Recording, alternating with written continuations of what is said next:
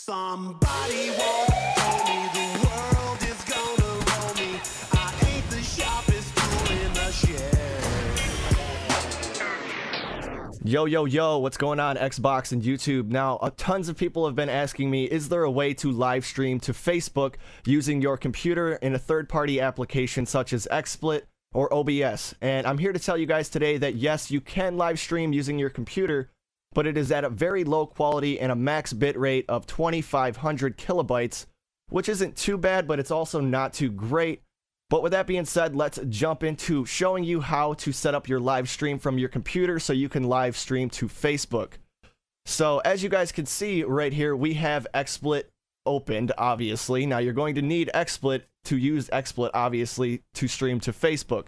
But the other thing that you're going to need is Wirecast. Now I will put a download link for the brand new Wirecast in the description below, so make sure you download that.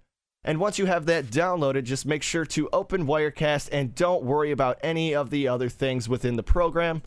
And once we have Wirecast open, as you can see, it's kind of a boring but yet complicated looking program. All you need to do is go to your output settings. Now, once you select output settings, this window will pop up.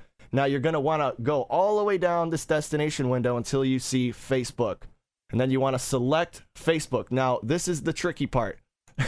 You have to authenticate your Facebook, which I'm going to blur my information. But once you've signed into your Facebook, which is... Oh, wow, really? Alright, so once you have signed into your Facebook and authenticated your Facebook through Wirecast, all you want to do is click this little create button down here. Now, once you've clicked the create button, you will see right under location, it gives you all of these crazy looking numbers and all of that kind of stuff. So once you get those numbers, you're going to want to open your Xsplit back up again, go to add a channel, go to custom RTMP, and basically enter your stream name, which will be this first number right here. Or I'm sorry, this will be your RTMP URL. So you want to take this first one, copy it,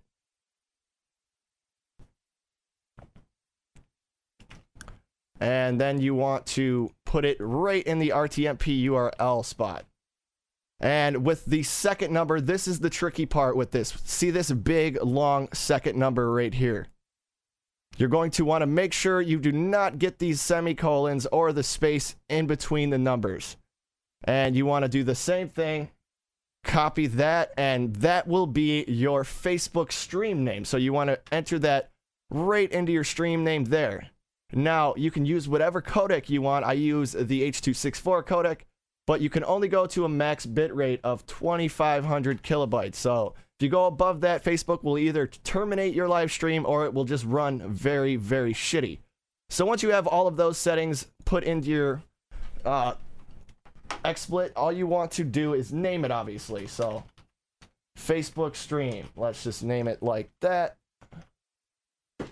So once you have it saved, you're pretty much good to go. And I will show you guys that it works, and make sure you never create this actual live stream from Wirecast. You just want to use the authentication codes.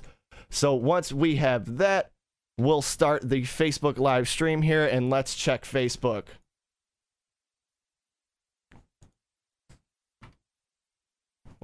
Whoop.